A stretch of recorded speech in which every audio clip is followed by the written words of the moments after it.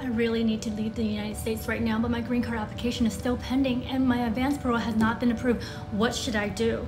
Don't worry, remember you applied for the L1A visa overseas through the US Consulate? Well, that's now in your passport. Because you are still working for the US company as a transfer executive, you may leave the United States and then use that L1A visa to re-enter.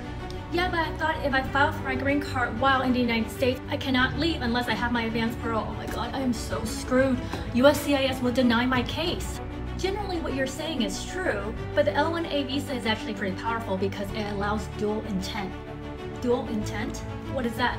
Dual intent basically means you are allowed to come into the United States with a non-immigrant intent to stay here temporarily. At the same time, you are allowed to have the immigrant intent to stay here permanently and may take steps to become a green card holder without being punished. So yeah, with the L1A visa, you are allowed to leave the United States and then come back without the advance parole, provided that you are coming back to resume employment with the same L1 employer.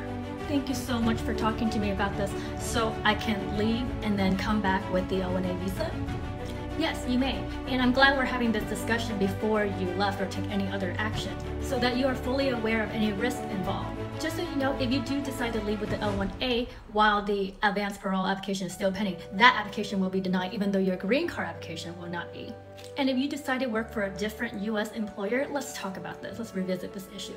Finally, the officer at the border may ask you some questions about your trip overseas and the reason for your return. So let's prepare for that. Let me know if you have other questions.